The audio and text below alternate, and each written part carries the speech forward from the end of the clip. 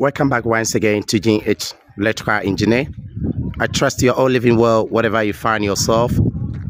At the four corners of the planet, I know you are making gradual plans just to make your dream to becoming reality in lovely continent called Africa. Guys, it's a quick brief update with a very lovely client who really having a very good relationship with us. He got a very good transmissions on his side, and we are coming to work here for three different sections. We are working on the swimming pool, and then the compound plumbing work, and also later on we'll be coming to the electrical work.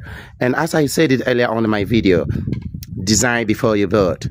This client got a very lovely design, and it's not only the lovely design, he got very good transmissions.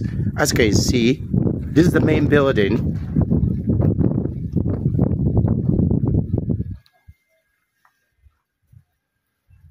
He got a two lovely garage right here, as you can see them. And then he got very good transmission. As you can see, this building right here is just a 2 stores and then 1 bedroom apartment. 1 bedroom apartment on the upstairs. The person got living area. You got your kitchen, and then 1 bedroom in suite with your toilet and your washroom. And then the building for the client. We really having a lovely swimming pool right here. We got a lovely design. Lovely design. As you can see, in right here, we got a septic tank. The back of the septic tank, you can see lovely swimming pool right there. Guy, without wasting more time, we are done with the swimming pool. Let us go to the swimming pool side and check it out. And then later on, we're working out with our plumbing work. As usual, those who really follow our channel know how to do our plumbing work. We got a lovely video based on our plumbing work and based on our electrical design. So in plumbing work, we're not going to talk much about the plumbing work, because in those who follow our previous video, we get to know the concept about our plumbing work. Because we got a lovely code we use for our plumbing work. We got IPC and UPC. IPC means what? IPC means International Plumbing Code, and the UPC means Universal Plumbing Code. That is the most of the code that we mostly use them for our plumbing work. So with that, guys, without waste more time, let's go to the swimming pool and check something a little quick about our lovely swimming pool.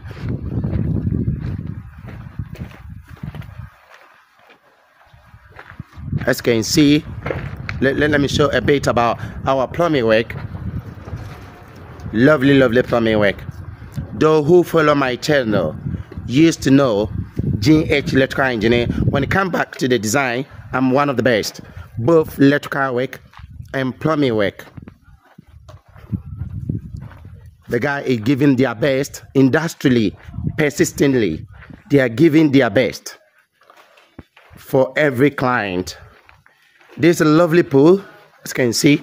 Let me go right here and give you the picture of the pool. Very lovely pool.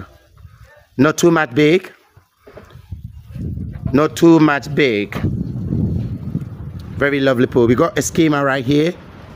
So let me give you a little quick about the update about plumbing work, and then we came back later on to the swimming pool. As you can see, let me explain it a little quick. We got a 3 different section line right here. One line is going to be a toilet drainage, which is a T drainage. One line is going to be a sewage drainage, which is the washroom, the kitchen, the basin. That one is also got a 1 drainage.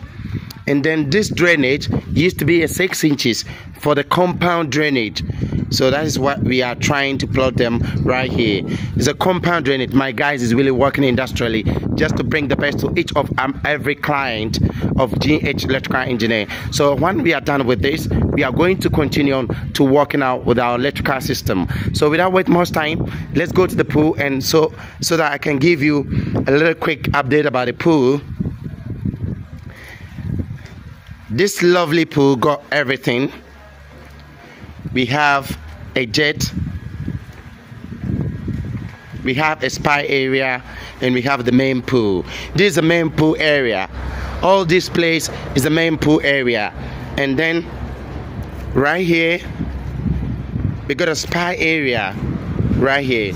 So only we got a 2 retains for the spa, and we got a 1 drainage. We haven't done it yet.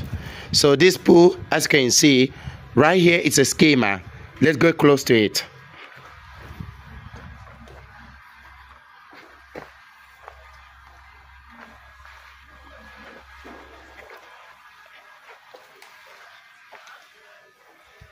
If you haven't seen anything, or if you see something like this on the pool, it's a schema.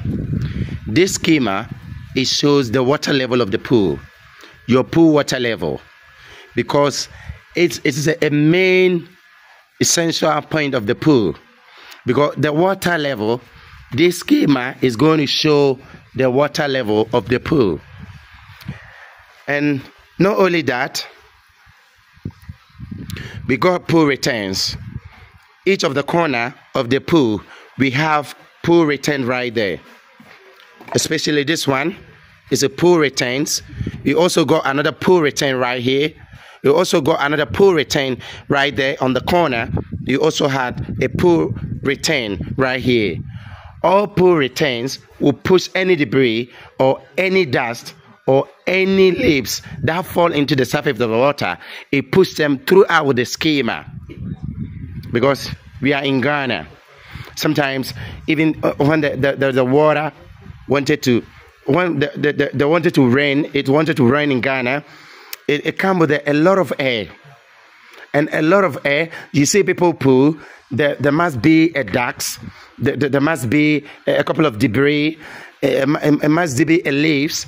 When the leaf fall into the surface of the water, this pool retains will drag them throughout the schema, and it pushes throughout the schema and go to the basket, and then it pass through the filtration system. That filtration system will keep your pool clean. So this is a typical design.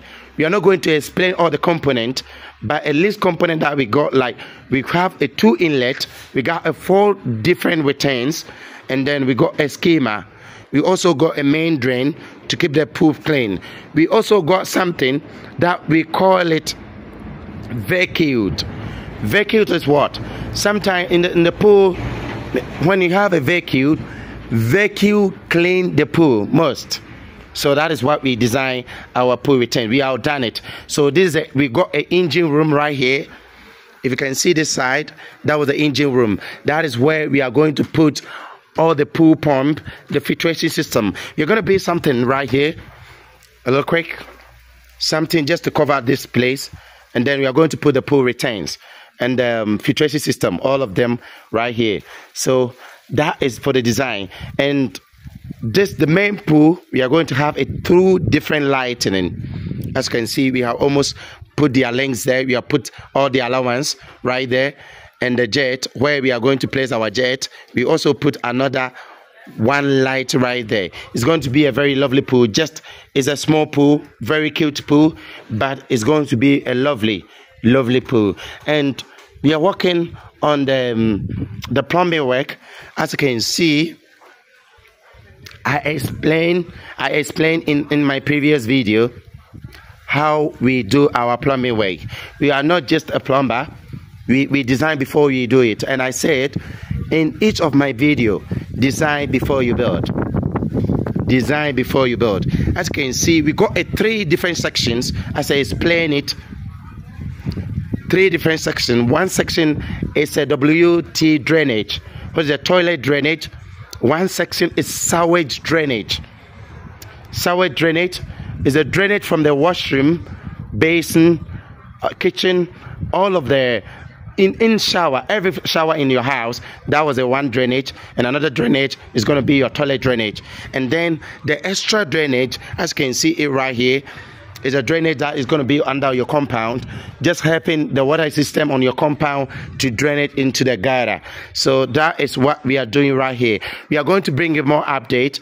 I see GH, I'm there, I'm working industrially, bringing the best to my client. We got a different video, but this is a live video coming from our lovely client who really have a very, very good relationship with us. So, as usual, guys, I'm not going to waste more time. As usual, like, subscribe, hit the notification bell so that you always be aware when GH releasing the new video. You will not miss out. Guys, I will see you next time. Guys, Yebeshia.